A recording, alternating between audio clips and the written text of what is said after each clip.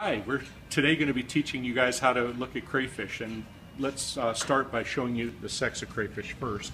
So this very first one is a first form male, and one of the things you can tell, the reason you can tell is because it's got a cornified gonopod, and that gonopod is very well defined. It's kind of hard, it's got very fine structure to it, as opposed to the second form crayfish, which the gonopod is flaccid, it's movable, and it's not very well defined. You can tell that the structure itself is kind of club shaped, as opposed to a female, and this is a female that on the last pair of walking legs would have the annulus ventralis.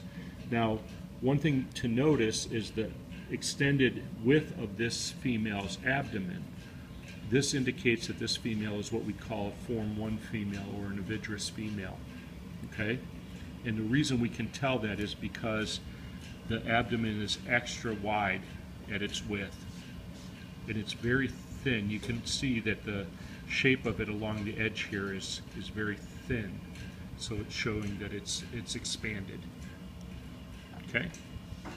So a couple of key points to just remind you what we're looking at. We're looking at the chelae, or the claw.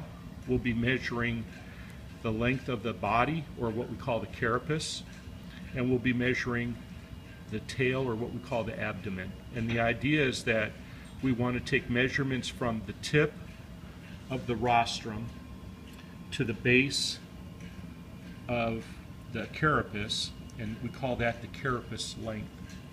We'll also measure from this ridge here. This is called the postorbital ridge. There's a spine there. We're going to measure from the tip of the postorbital ridge to the base of the carapace, and we're going to call that the postorbital carapace length. And then we're going to measure the length from the carapace to the tip of the tail, or what we call the telson. And the idea is that's our length.